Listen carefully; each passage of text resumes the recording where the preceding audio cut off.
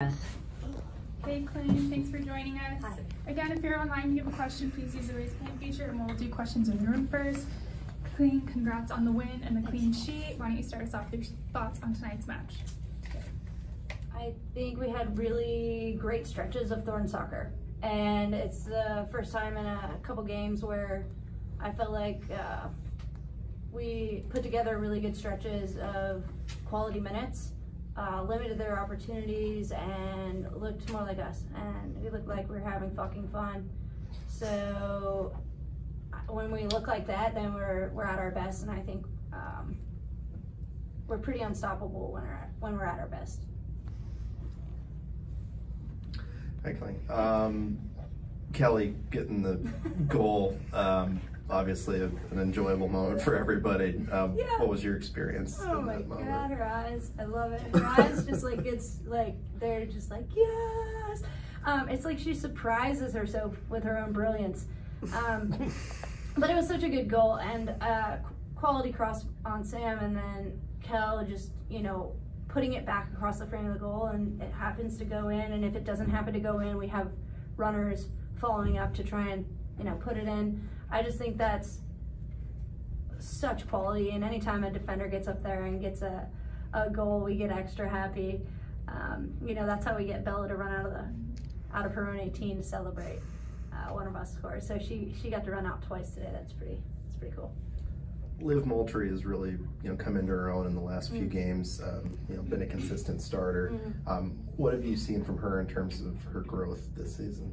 Yeah, Liv's just been super dangerous. She's been one of the most dangerous attacking presences on the pitch, and so seeing her step up into that role and then like put good balls in the box, quality passes, getting shots on goal, getting goals, that's what we need. And so that's why she's on this team.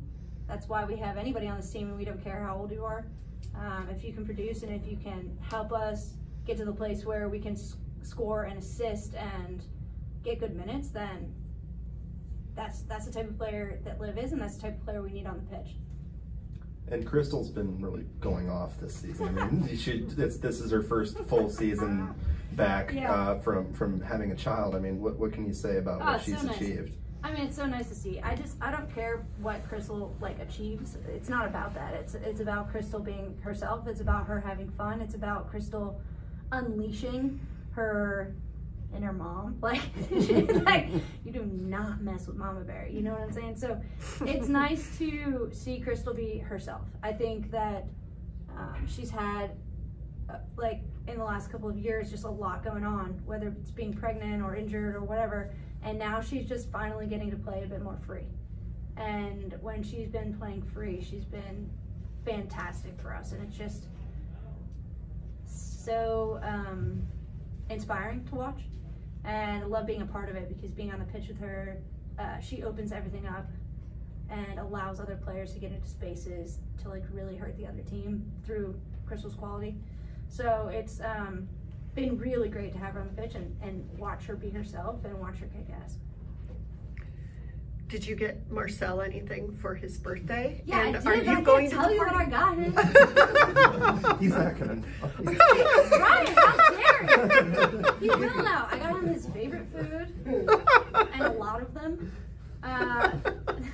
You guys don't know this about Marcel, but he's the best. But he loves lemons. He's obsessed with lemons. It's his favorite food. So I got him a dozen lemons.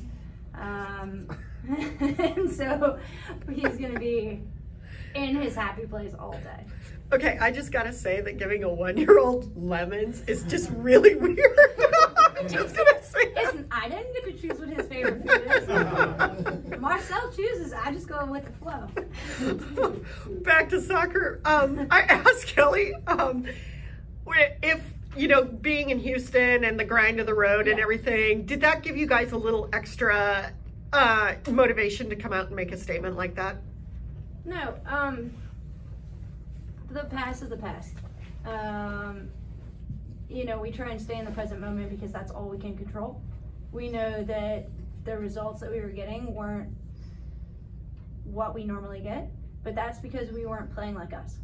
And so we had some hard conversations and discussed what does it look like, what does it feel like when we are at our best, and why aren't we feeling that and looking like that right now. So we had those hard conversations and we talked through it and worked through it. And to me, it's just about us figuring out how to fly. You know, how to let go of fear, let go of anxiety, let go of results, let go of anything that we can't control, and just fly. And we were able to do that today. And when we do that, it's just beautiful soccer.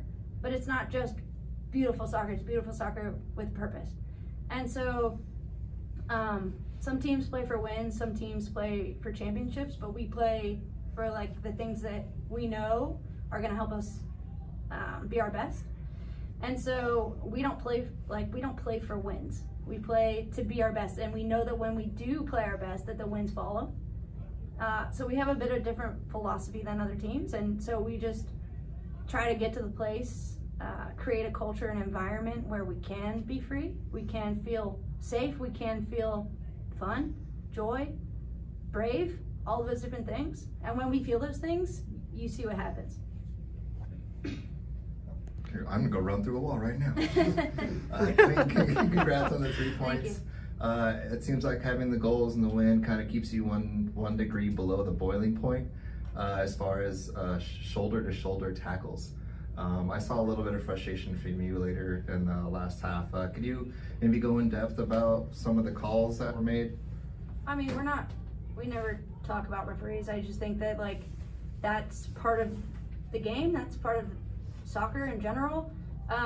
We always say that like every year we want the refereeing to be better because that's gonna help the quality of our play and that's gonna help the quality of our league.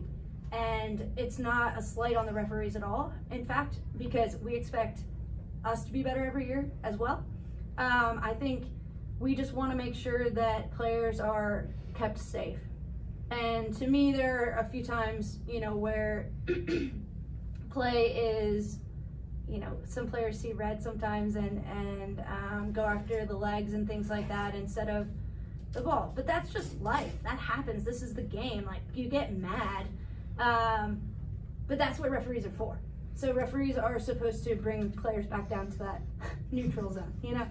And hopefully we can continue having referees that can help players get back into that neutral zone, because nobody wants to watch a soccer match that's just like a slugfest. To me, that's not gonna help the quality of our league, that's not gonna help viewership. And so investment in refereeing is particularly important for the quality of play.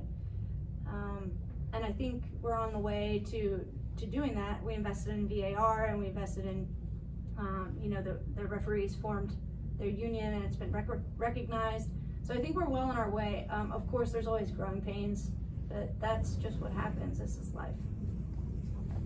Kling, how important was the clean sheet today in terms of confidence after the couple games where goals were going in? Fuck yeah, it's important. That's it. Let me just see if we have any questions online. All right, looks like we're good to go. Thanks for your time, Thanks. Kling, and Yay. we'll see you next